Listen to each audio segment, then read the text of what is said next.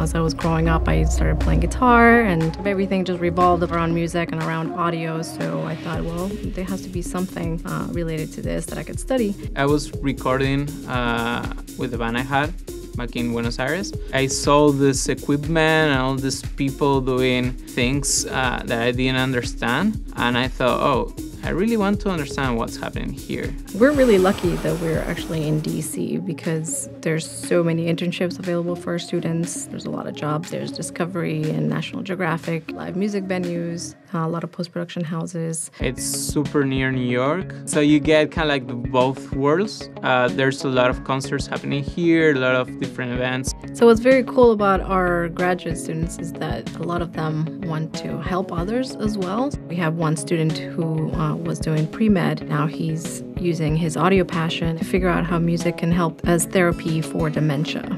Since I'm an international student, I didn't know anybody here. Thanks to the university, I was able to meet a lot of people that actually work in the industry, and so I have connections now.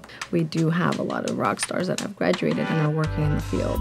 One of our adjunct professors, for example, he's recorded with Shakira and recorded with Justin Timberlake, and now he's giving back to AU. I'm mixing a documentary. I've done music for video games. I've worked doing live sound for a couple of short films, and now we are developing a couple of plugins in C++.